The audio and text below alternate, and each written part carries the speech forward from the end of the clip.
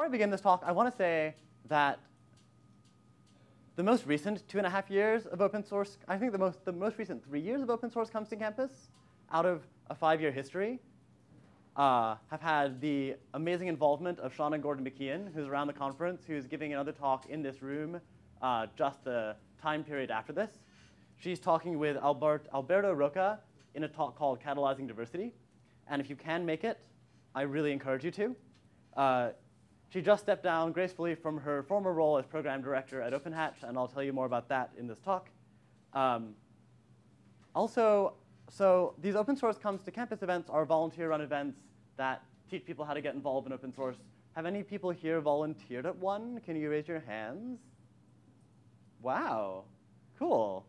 You did. Well, you were at one in Baltimore. OK, great. So that's pretty great. Thank you all for doing that. So I'm going to try to leave you with 3 key lessons about open source comes to campus that sort of define it. And then I'll give you more resources to understand it in greater depth afterwards. You can talk with me more afterwards, too.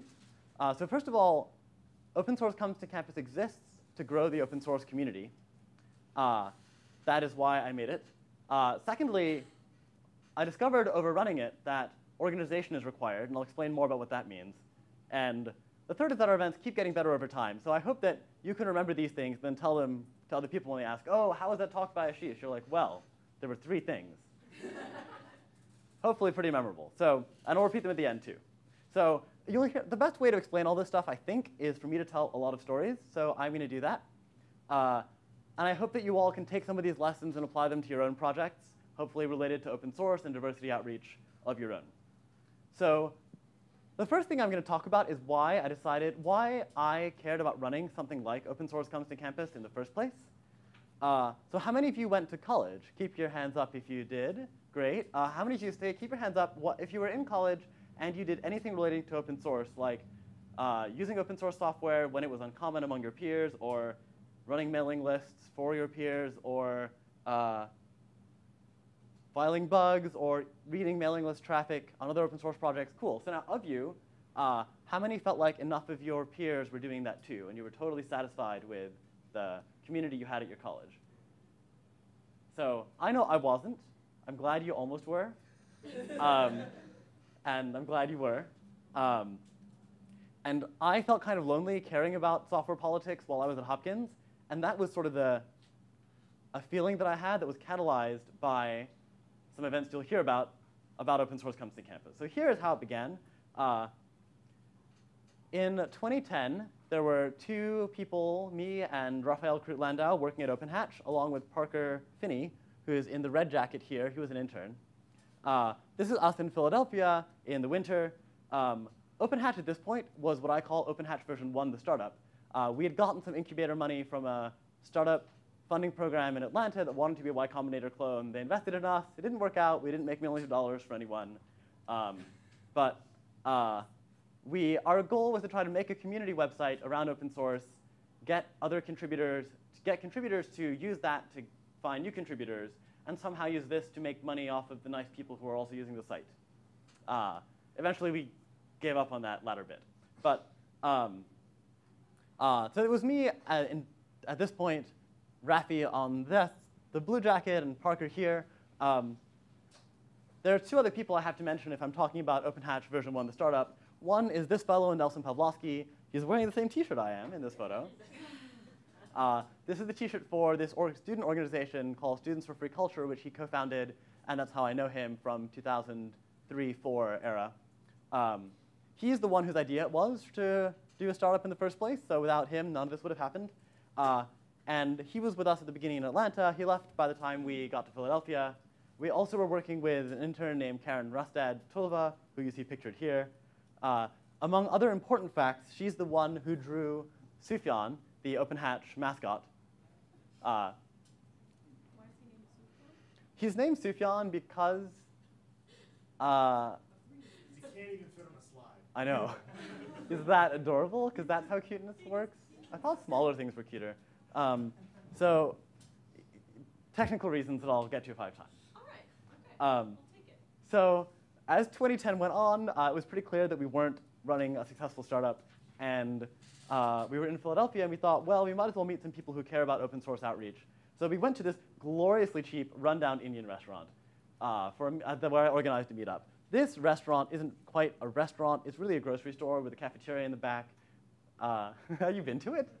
Or just know the scene? I mean, Yeah. Philadelphia doesn't have the. Yeah. And here I ran this meetup, and I think about 6-ish people who also cared about open source and outreach came by, and one of them was named Lily Lambda, and Lily explained she works at a lab at Penn, and she's talking with other undergrads who might work at the lab with her, and she says, these people, my prospective lab mates, they can't compile code from scratch, they don't know how to participate in open source projects, they don't know even how to get help on their own projects by joining IRC channels. You've got to come by and run like evening, hour-long session or something to teach them about open source. And I said, well, if I give a talk, there might not be enough time for them to actually learn a lot, so maybe we could run a weekend-long workshop. And Lily was like, sure, OK. So then Lily, Felice, and I, who is a friend of Lily's at the time, Felice Ford, found ourselves responsible for the first Open Source Comes to Campus event. And this is what it looked like. So we did actually make it. This was a couple months later in September 2010, and that's why the timer says 5 years, 1,000 students. This is what it looks like, and I'll tell you a bit about how this event worked over the next 5-10 minutes, because the things that did and didn't work about this event sort of set the stage for the problems we have to fix and the things that do work about all the following events. So for this event, we had a 2-day schedule, because we figured there's enough to teach people on the first day. So we can give them some tutorials, then they can come back and have a full day to hack on open source projects. And we figured they could rotate between little small group teaching modules.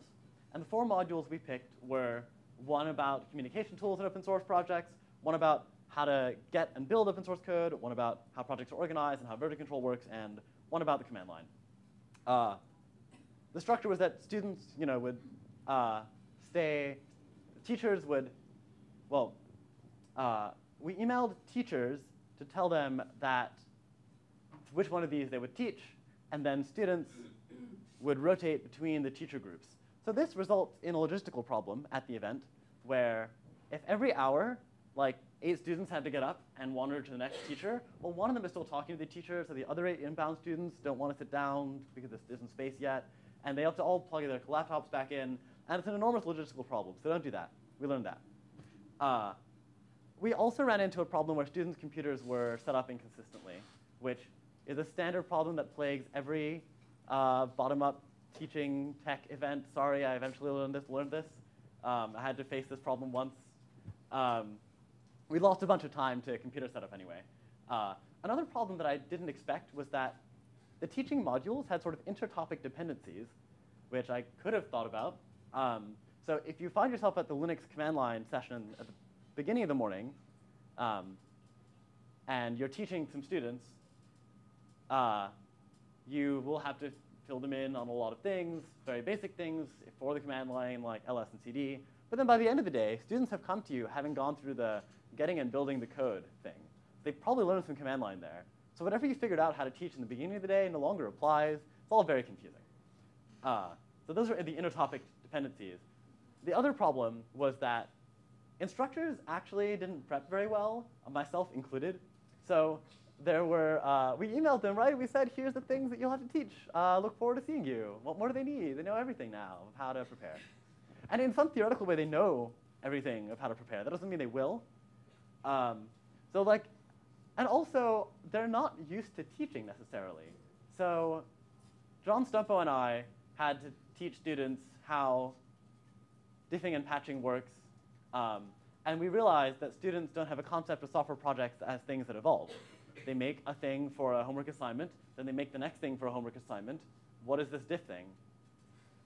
So we figured out how to blend that in.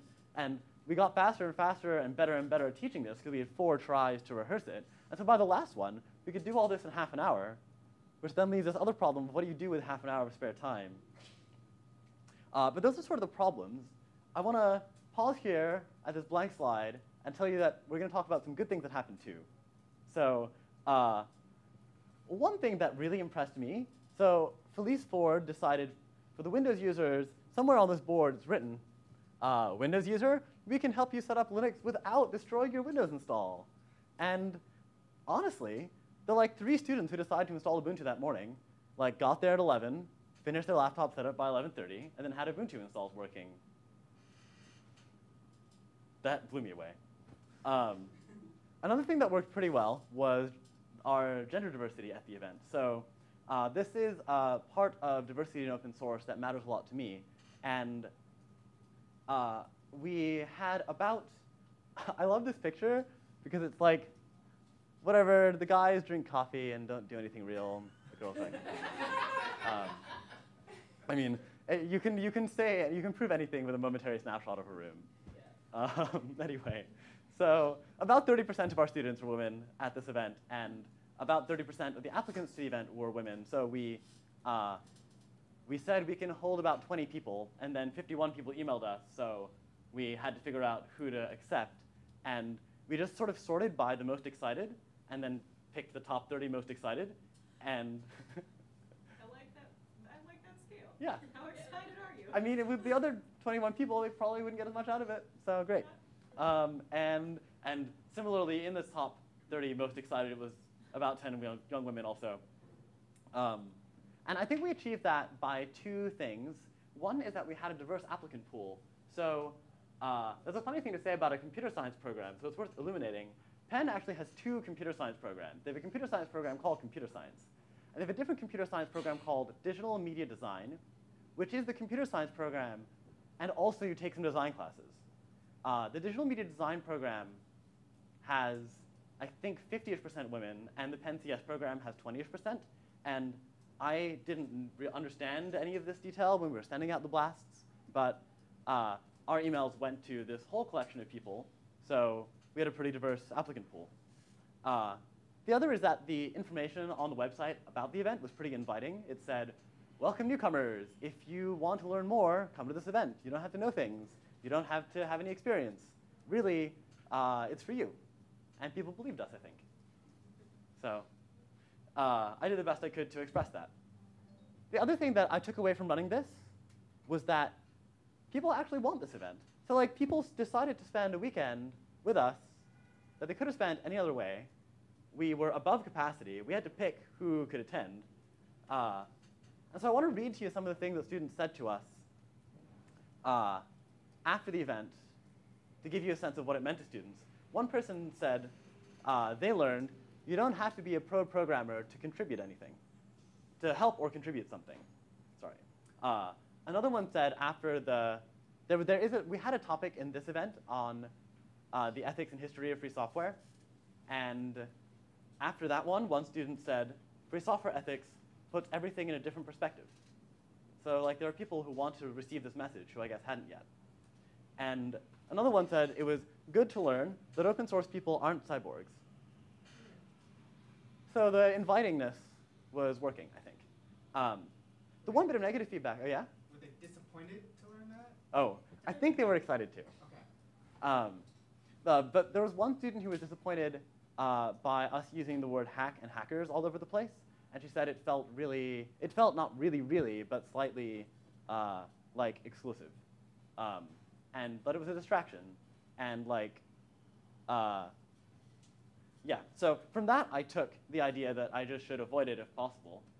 So in later events, I call this project time or project night, and I've just tried to stop using the word hack to describe things to people who aren't sort of already in the fold. So that was the Saturday part, the teaching part. The second day, people were supposed to contribute to open source projects. So this is Zach Goldberg showing people something. And for me, the real point of this event was this second day. I was thinking in a very like goal-oriented way. We need to get more open source contributors. We're going to do that by teaching them and then having them submit them patches.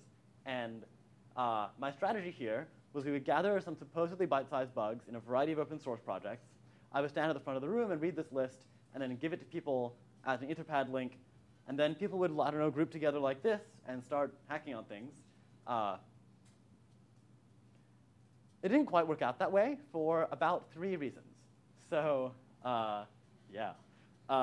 One is that if you're standing at the front of the room reading a list of like bugs in Linux desktop apps to people, even if like some of them are easy and documentation issues, there's a motivation problem here. If you're a Mac user, you know nothing about GNOME Terminal and why it's important to fix this help issue so that it displays properly with the new version of Yelp or whatever. It might be a useful learning example, but it's not motivating to people by itself. Another problem, which I imagine some of you have run into in your other lives, is that compiling stuff is hard. It often doesn't work. I actually kind of forget this because I'm a Debian developer, and the whole point of Debian is to make compiling things actually work. But yeah, not everyone else is a Debian developer. So one student actually managed to find a bug she cared about, which was in some Sugar Lab software. She had seen a talk by Walter Bender about one laptop per child, and she was getting a VirtualBox, using VirtualBox to set up a Sugar development environment, and had some problem. We eventually got her past that. But the other problem that we ran into at the end is how to manage community. So community, to me, is the thing that makes open source hackathons supposedly different from startup-y hackathons. It's the idea that people are working on something together. There's a sense of humility that I really like, where you know that you need other people's work, and if you're trying to achieve something, you're not going to get there any faster by insulting their work. And you know that if you're making new open source software, you need to be humble enough to share that code, and you're going to get some feedback, and that'll be life.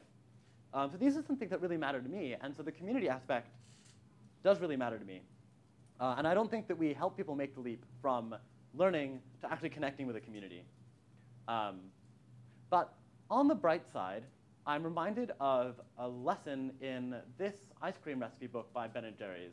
I used to use this a bunch as a kid, and there's a line in there that says, "There's no such thing as an unredeemably bad batch of homemade ice cream." And maybe similarly, there's no such thing as an unredeemably bad homemade open source outreach event. Like, people showed up, we tried some things, they had a reasonably good time based on what they said. I was stressed out when they couldn't compile stuff, but they somehow figured out things anyway. Their lives are not ruined. But it was pretty clear that we needed some more organization. So I mean this, that we needed organization, lesson 2, in 2 senses. One is that we could have prepped way better for this event, and the event would have gone better. But the other way is that if we wanted to run many more events like this, then we're going to need staff so that we can pay people to do the things that volunteers aren't going to be able to do. And even if that's sort of merely helping volunteers do things that volunteers are good at, there's going to be such things. And if there's going to be people other than the founders doing it, then we're definitely going to have to pay them. So I figured we should make a nonprofit around this, which seemed like a nice answer to my question in my mind around September 2010 of what am I going to do with this failed startup that did some useful things but doesn't exist really anymore.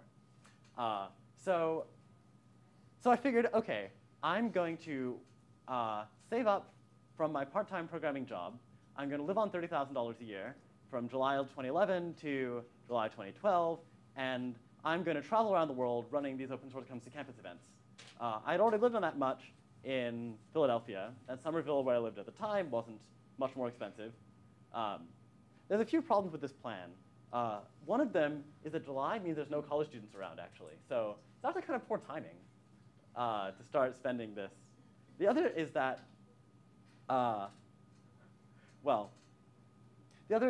if I'm going to be going to all these events, it's going to take a lot of work.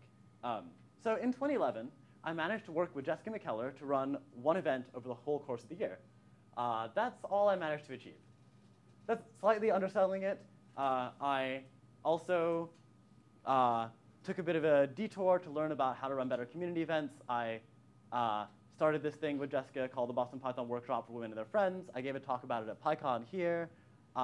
It ended up inspiring PyLadies to start, and so Danny Greenfield calls me the godfather of PyLadies, which is kind of cool. But it didn't help me. It wasn't an open source comes to campus event, though. It was kind of a distraction. I did learn some things.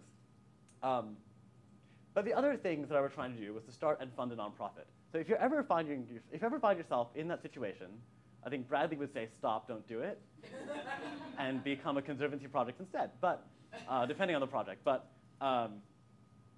if you find yourself in the situation of wanting to start and fund a nonprofit, then I mega recommend this book by Nolo Press. Great. It tells you how to form a nonprofit corporation. And it turns out forming a nonprofit is a constrained writing exercise. Didn't I recommend that book to you? Probably. I was going to ask if you did. I recall Thank you. sending you that book reference. Great. And I read it, and I was like, great. Are you like, the IRS has some like form 1023 that needs you to say some of these things in this way, and then they'll believe that you're a charity. Also, you can't use it as a tax shelter. Also, you should probably have a lawyer read your documents before you send it to them. Fine, great, we did that. Also, you need a board. OK, so I found Mike Linksfair, who I knew from Creative Commons, Deb Nicholson, who I knew from Free Software Foundation and related outreach stuff in Boston, Karen Rustad, Tulva, who you saw before, who designed Sufjan, and Jessica McKellar, with whom I worked on the Boston Python workshop. And now we had a board, great. So the other thing we needed to do was fundraise for this thing. And I spent the rest of 2011, in addition to only running one open source comes to campus event, kind of having no idea how to fundraise for it. Also, I, in the beginning of 2012, decided to move to San Francisco, which is almost as cheap as Somerville, right? There was a girl involved. The girl thing didn't work out, but we're still friends. Anyway, I lived in San Francisco before, so I knew that if this didn't work out, that I wasn't going to be stranded. This is a beautiful photo of San Francisco taken from, actually, does anybody know where this, has anybody been here?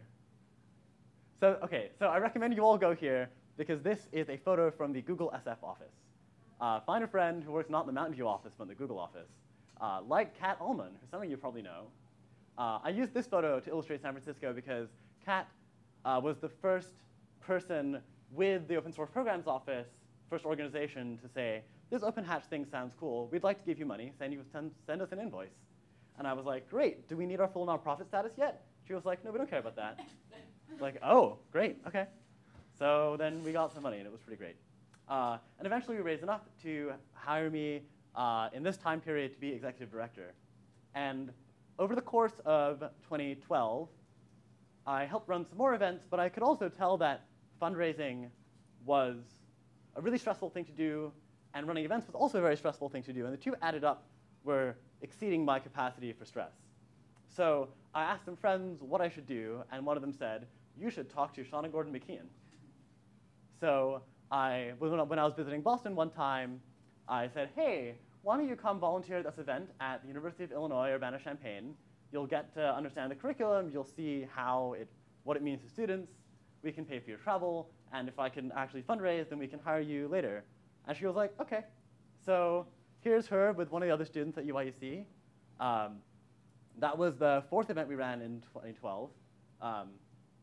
And I was getting slightly better at asking people for money. So we eventually did manage to hire her part-time. And this is another person. So Shauna is one of the two actually organized people who I met early on in the history of OpenHatch. I'm not. This is the other one, Jessica McKellar. And I gave a talk with her at PyCon in 2012 about the Boston Python workshop stuff that we did.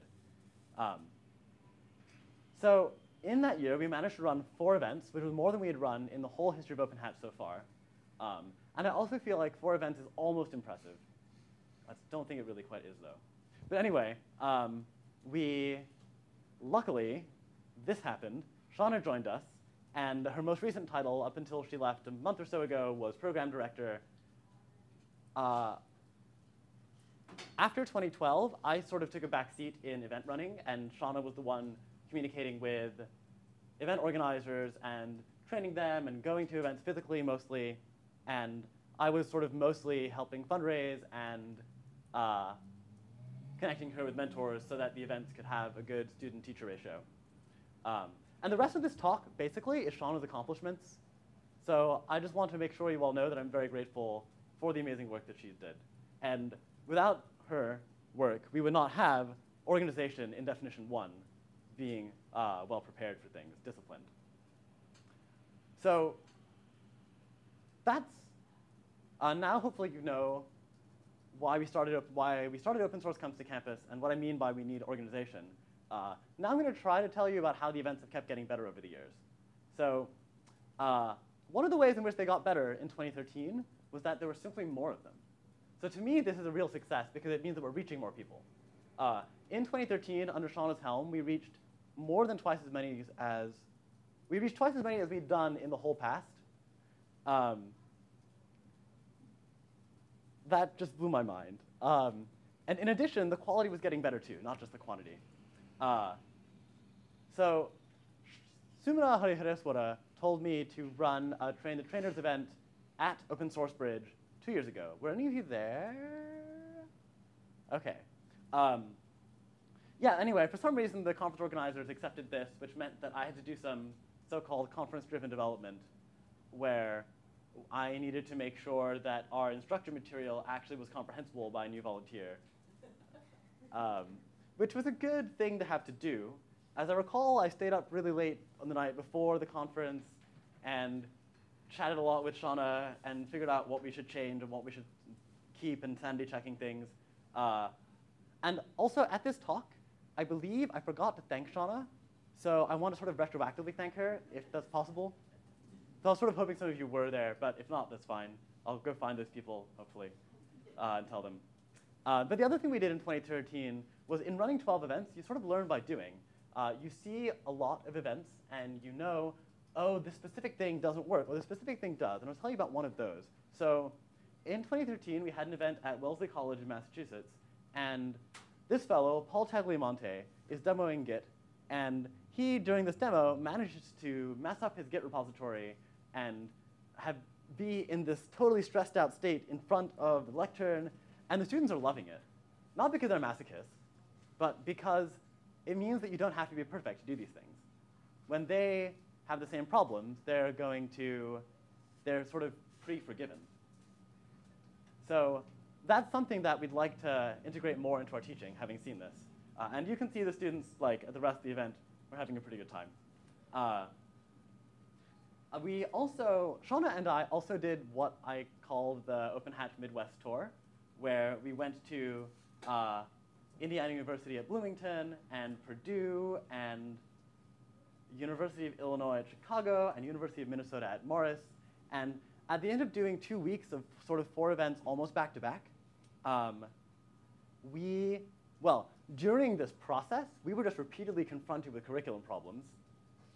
And I'll talk about how we fixed those. We were also grateful for friends of ours who were willing to help us address those problems ourselves. So some of you might know Mel Chua.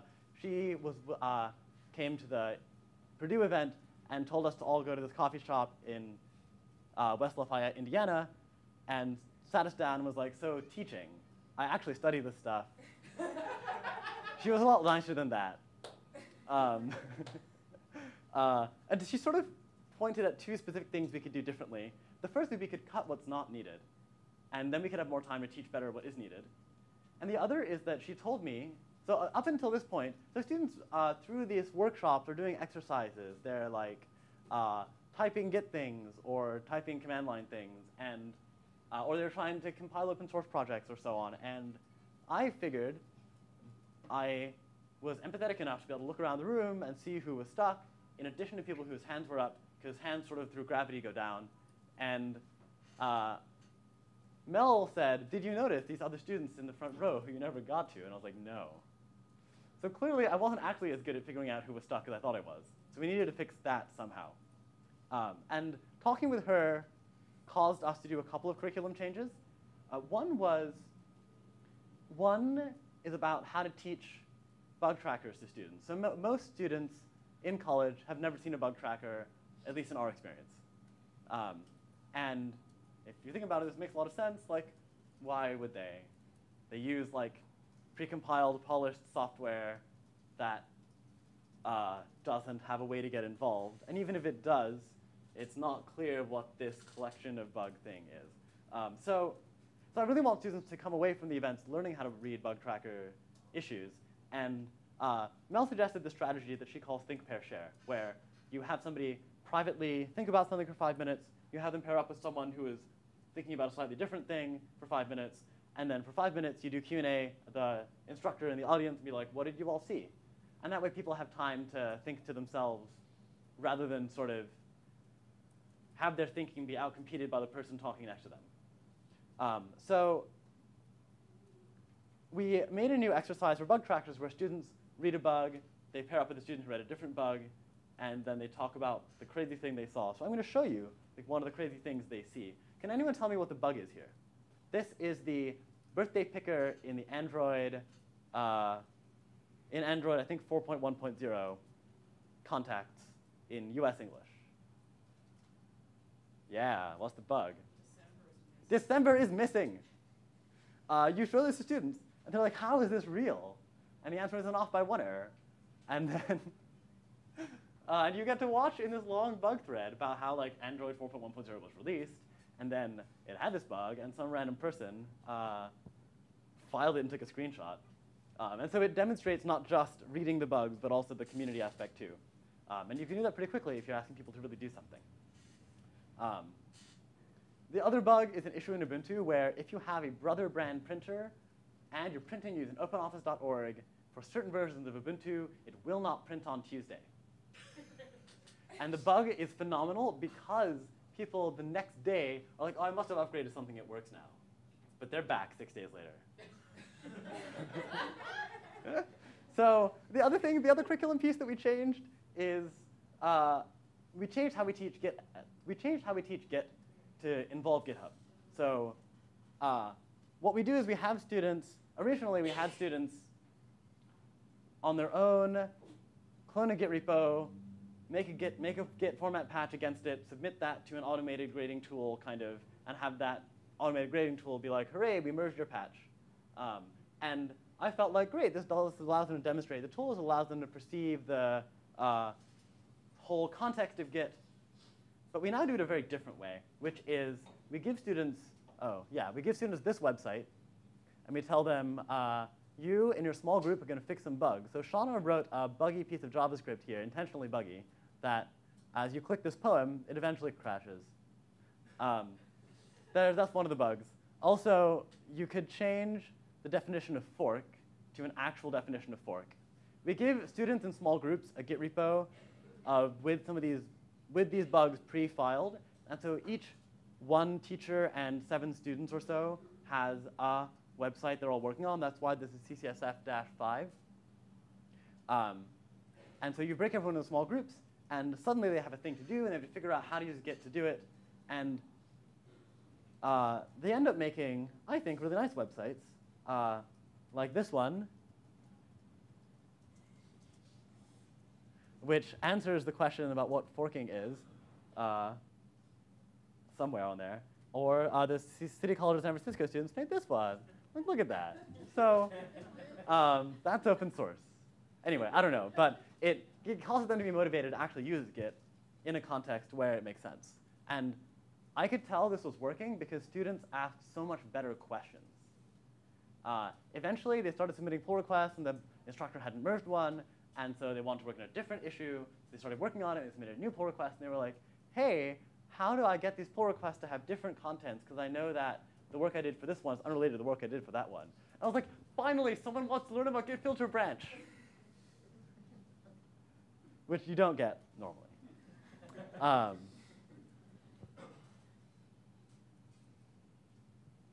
Great. So that's new since 2013. We figured that out by confronting ourselves with the bad curriculum, that could be improved curriculum, and figuring out how to improve it and then testing it. The other thing that happened in 2013 is we started to learn by other people doing. So the last event of 2013 was at Princeton, organized with the Princeton Women in CS group. This is what it looked like. Interestingly, neither Shauna nor I were physically at the event. Sumina was. Sumina took our material, chatted a lot with Shauna, I'm sure, and ran an event entirely without us, which demonstrated that the work we'd done in 2013 to make the documentation work for people was basically good enough. I mean, Sumina's very experienced, so she could deal with gaps if she needed to, but it means that it's possible at all. This was also an important moment for me because the end of 2013 is when I decided that I would be done being executive director. I would sort of take a vacation from free software activism and be bathed in money, technical challenge, and coworkers by working with Philip, who just joined us here, at Eventbrite as a security engineer. So other people doing things became extra important to me at that time. I still am, and I became merely the volunteer president, and I was still Shauna's boss. It was just a volunteer job. Another thing that we did over time is we replaced the large group lecture by me talking about the history and ethics of free software with small group Q&A where students just ask whatever questions they want in a so-called career panel of mentors in a very small group, and then the mentors rotate every 15-ish minutes. And that way, I can still indoctrinate people, but in addition, we're talking in small groups, and when you do that, like, the room just becomes so noisy, and that's how you know it's working. Everyone is talking, it's really great. So yeah, so we replaced the career panel, which we used to do in a large group way, with this small group chat thing. The main thing we did in 2014 then was we tried harder to not go anywhere. So the innovation here was to avoid travel, get people like Sumina or other people like her to run these events with Shauna's remote help. And we figured the material for teaching the events was basically well tested enough. And we did make ourselves available in cases of emergency. So Shauna was an IRC, I was available by phone. I think basically though, if you're running an event, like there are two kinds of emergencies you can have. You can have a curriculum emergency, in which case you kind of don't have time to have us fix it for you, or you can have a logistics emergency, in which case we can't help at all. So we didn't really get much contact with the emergencies. There is one thing I'll have us do, which is, in 2014, we meaning Shauna really, managed to run 26 events this way. And that's how you get to 1,000 students, by doubling every year, which still blows me away. So I want to do something that'll take a moment, but I think is worth it. I want to read off the names of those colleges and have you clap at the end of each college once. Like, I'll say like Harvard, and you'll say, great. And then at the end of it, actually applaud, please, for the work that Shauna did. So the University of Arizona, UMass Amherst, City College of San Francisco, George Mason University, SUNY Stony Brook, Northeastern Illinois University, MIT, Hartnell College, UC Davis, UMinnesota Morris, City College San Francisco, Bucknell, DePaul, Claremont, University of Victoria, Hartnell College, IU Bloomington, Swarthmore, Columbia University, Cornell, University of Washington, UC Berkeley, SUNY Baruch, SUNY Stony Brook, Perscolas, and Princeton University. So that's what we, meaning she, was able to do. And I want to talk a bit more about some of the ways that some of the things that we've done well, I think. So I talked a bit about diversity in the beginning, about gender diversity in particular. One of our early events at Rensselaer Polytechnic, I was showing Karen Rustad the photos, and she was like, how come this event looks so much more doodly than the other ones? What did you guys do wrong? This is back in 2010, I think. And I looked things up, and I talked with Alex Gaynor, who was our host at RPI. Our statistics for gender diversity at that event were 22% women, which looked much less than our Penn event. But RPI's CS program is actually only 9% women. So we were still way above the pool, which suggests that, to some extent, yeah, 5 minutes, thank you. To some extent, interest in this event is more skews in favor of demographics that aren't already involved, which is fascinating. Shauna really, the other thing to say here is that if you want to have more impact in some specific aspect of diversity, it's easy, just rig your applicant pool. So organize it with a women in CS group, or go to Wellesley College and you'll only have women there. And you're improving the world in the way you wanted to, which is, if you did, gender diversity in open source. That was our primary tactic in 2013, and I was pretty happy with it. The other thing that Shauna told me about diversity, though, is we could do better at considering other kinds of diversity. For example, socioeconomic diversity. One of the places that we've gone recently, that Shauna physically went to, I think, recently, is Perscolas, which is a free IT college in the Bronx. There's many more state schools in this list I read in 2014 than there were before that. So that's sort of Shauna's impact on diversity. There's also some IT stuff we've sort of changed over the years. So originally we had student organizers organizing their events via a mailing list that was hosted at lists.openhatch.org on a mailman instance, which was okay. But Shauna set up a tool called Discourse, which is an online forum that makes it way easier to see and search those. She also took event registration tool called Bridge Troll, made by the Rails Bridge community, which is a gender diversity outreach program originally started in San Francisco for Ruby on Rails, and patched that to be more for OpenHatch. So this has really helped us stay more organized. And I think it helps organizers see the conversations of other organizers, and that'll help a lot as it's less of a center. So another sort of bit of technology that we figured out, remember how I couldn't actually tell who needed help? We started asking people to put red and green sticky notes on their computers if they needed help. Well, so the sticky notes are used for two things. I'm being a bit unclear here. One is that at the end of the day, we can gather feedback by asking people to write a note on a sticky note and give it to us. This has a much better response rate than our lousy email responses. The other is that if you're doing something and you're stuck, you can put a red sticky note on the back of your computer, and unlike a hand, there's no gravity that causes it to go down. So that'll stay there. Some mentor will wander around and find it. So I have about 2 minutes in which to try to tell you about the future. So we'll see what I can do. There's a few unsolved problems for us still. One isn't something that we need to solve, but it's just a fact of life, which is that volunteers who attend an event aren't necessarily motivated to improve it for the next event unless they're the ones running the next event. So just a few days ago, a friend of mine in IRC said about a Chicago event he ran, every time I think, I should update those shared slides you published, I just don't get around to. And this is one of the maintainers of the GNOME documentation toolkit. Like, he knows about the importance of documentation. And this is not a slight on him. It's just a statement that someone else, other than the on-the-ground volunteers, is going to have to be the one.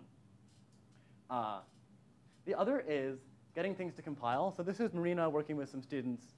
And the one best time that I've seen for getting the community part and the compiling part of open source projects to both work, which are the hard ones for getting people involved on that second half of the day, is Sean Lipp. He stood up at the front of the room introducing his project, and he said, "Hi, my name is Sean.